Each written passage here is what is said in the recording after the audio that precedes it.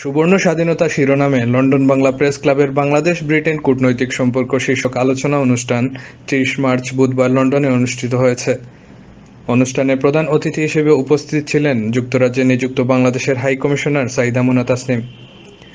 প্রধান অতিথি তার বক্তব্যে বলেন, জাতির জনক শেখ মুজিবুর রহমানের ১৯৭২ সালের জানুয়ারিতে যুক্তরাজ্যে ঐতিহাসিক সফর এবং তৎকালীন প্রধানমন্ত্রী এডওয়ার্ড হিথের সঙ্গে তার বৈঠক করার মাধ্যমে মূলত এই নতুন বন্ধুত্ব সূচনা হয়েছিল এবং একটি স্বাধীন জাতি হিসেবে বাংলাদেশের স্বীকৃতি লাভকে ত্বরান্বিত করেছিল। উল্লেখ্য, গত ৫০ বছরে দুই দেশের মধ্যকার পারস্পরিক সম্পর্ককে সুদৃঢ় করতে বড় ভূমিকা পালন করছেন ব্রিটিশ বাংলাদেশিরা। খুব শীঘ্রই বাংলাদেশ ও যুক্তরাজ্যের মধ্যে হোম অফিস ডায়ালগ নামে একটি নতুন কর্মসূচি হাতে নিচ্ছেন বলে জানান হাই কমিশনার সাইদা মুনা তাসনিম। গত বছর মাননীয় প্রধানমন্ত্রী যখন এখানে এসেছিলেন তখনই এটা আমরা আলোচনা শুরু করেছি এবং এই বছর আমরা টেকনিক্যাল টক্স শুরু করব খুব শীঘ্রই। টেকনিক্যাল টক্সগুলো শুরু হলে আমরা ডিসাইড করব টার্মস অফ রেফারেন্স কী হবে এই ডায়ালগটার। কিন্তু আমি প্রীতি পাটেল, যিনি এখানকার হোম সেক্রেটারি, তার সঙ্গে দেখা করতে গিয়েছিলাম, কার্সি কলন করতে গিয়েছিলাম। তখন উনি এটা রেজ করে উনি এটা খুব খুব খুশি হয়ে সম্মতি দিয়েছেন যে আমাদের দুই দেশের হোম অফিসের মধ্যে একটা ডায়ালগ হওয়া দরকার। এখানে দুটো ট্র্যাক থাকবে, একটা মাইগ্রেশন, মোবিলিটি মানে হচ্ছে ওই যে যারা এখানে চাকরি করতে আসার বিষয়টা পিবিএস আন্ডারে পয়েন্ট বেস সিস্টেম, আর অন্য ট্র্যাকটা হচ্ছে মিউচুয়াল লিগাল অ্যাসিস্ট্যান্স, এই ধরনের আইনি বিষয়গুলো, criminals and all that, and security, counter terrorism.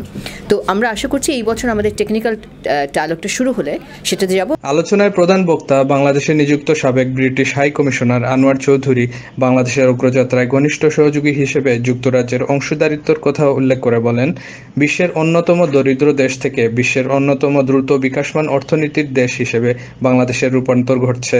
You in the Bangla media have a special role in providing a constructive but truthful picture of our community's achievements and our struggles too. I know you endeavour to do this well. The prospect of our friendship is growing stronger and it looks bright. For us in the community now and perhaps for our future generation, it will be possible for us as British citizens to have two homes that are much closer in environment and in psychological distance than it is today. This will be helped by the virtual community on the internet and the social media that is already catalyzing this interaction. Our expanding friendship will be based on a growing community of people, on equal partnership that see Bangladesh and the United Kingdom getting nearer and nearer.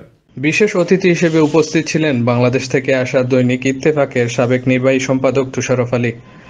৫০ বছরের বাংলাদেশে বহির্বিশ্বে উজ্জ্বলভাবে বাংলাদেশকে তুলে ধরছেন প্রবাসীরা উল্লেখ করে দুর্ভোগ বঞ্চনার বিপরীতে অধিকার ও সম্মান প্রতিষ্ঠার প্রতি তিনি গুরুত্ব দেন। আজ পৃথিবীটা অনেক ছোট হয়ে আসছে, আমাদের যেমন দেওয়ার অনেক আছে তেমনি নেওয়ারও অনেক আছে। উন্নত দেশ থেকে আমাদের অনেক কিছু শেখার আছে, আমরা শিখব, আমরা জানব, ভালোটাকে গ্রহণ করব। কিন্তু একটা জাতি তো শুধু নকল করে কপি করে বড় হতে পারে না।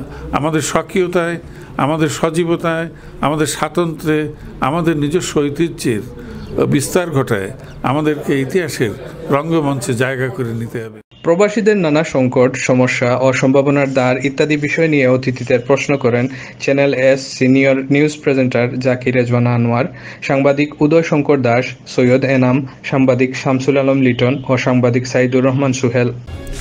শিক্ষার ব্যাপারে প্রশ্ন এসছে যে বাংলাদেশের বিভিন্ন বিশ্ববিদ্যালয়ের ডিগ্রিগুলোকে এখানকার বিশ্ববিদ্যালয়ের ডিগ্রির সঙ্গে সমতা রাখার জন্য এবং তাদের স্বীকৃতি দেওয়ার জন্য, সংস্কৃতির ব্যাপারে এবং দুদেশের ঐতিহ্য, সাহিত্য এগুলো একে অপরের জানার ব্যাপারে জোর দেওয়া হয়েছে।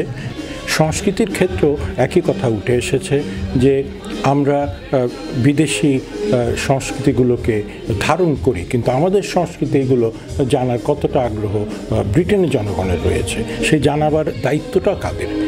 আমাদের দেশের সাহিত্যিকদের লেখাগুলো এখানকার সাধারণ জনগণের কাছে পৌঁছে দেওয়ার কোনো প্রয়াস কি নেওয়া হয়েছে? অনুষ্ঠানে মুক্তিযুদ্ধের সময় প্রবাসীদের ভূমিকা নিয়ে একটি বিশেষ প্রামাণ্যচিত্রও দেখানো হয়। এটি পরিচালনা ও সম্পাদনা করেন সাহিত্য সংস্কৃতি সংগঠক ও কবি দিলু নাসের। বাংলাদেশের বাইরে বহির্বিশ্বে যেসব মানুষ মুক্তিযুদ্ধের জন্য অপরিসীম কাজ করেছেন তাদের মধ্যে অন্যতম হচ্ছেন বিলেতের বাঙালিরা। কিন্তু সেই সময়ের কথা কাহিনী সব কিছু ম্লান হয়ে যাচ্ছে। যারা দেখবেন তারা সেই সময়কে দেখতে পারবেন এবং দেখতে পারবেন যে আমাদের প্রবাসী বাঙালিরা বাংলাদেশের জন্যে, বাংলাদেশের স্বাধীনতার জন্যে কীরকম ত্যাগ স্বীকার করেছিলেন। পূর্ব লন্ডনের লন্ডন এন্টারপ্রাইজ একাডেমিতে এই অনুষ্ঠানে সভাপতিত্ব করেন club president Emdadul Haque Chowdhury.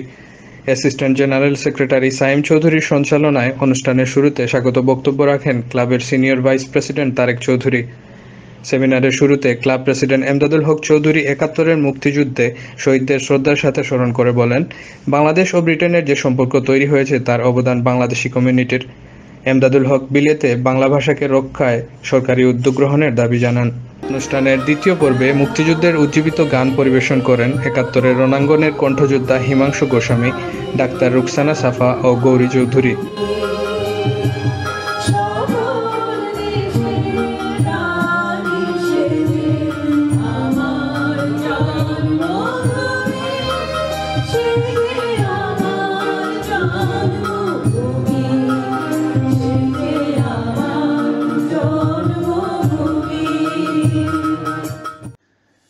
London থেকে প্রচারিত কোটি প্রবাসীর কণ্ঠস্বর ৫২ বাংলা।